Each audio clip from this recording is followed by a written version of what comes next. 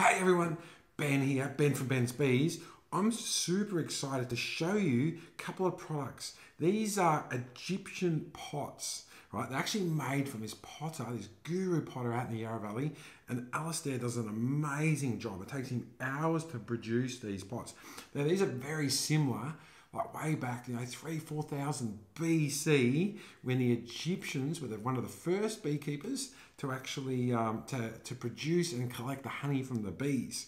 And so I've sort of replicated these, and inside these there's two different sizes, and it's exactly inside them is full of honey, and it's really cool because you can actually use the honey. I've got one at home, and I always use it, and it's sealed with beeswax.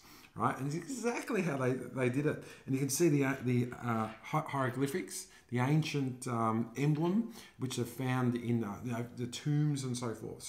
So really cool. Little trick is you just get some warm water and just run it over the top of the pot, and then what you do is just get a knife and just gently, butter knife, and just gently cut that seal, and then you can take that lid off. But that'll last. You know what? This will last 4,000 or 5,000 years, and it's so much better than plastic.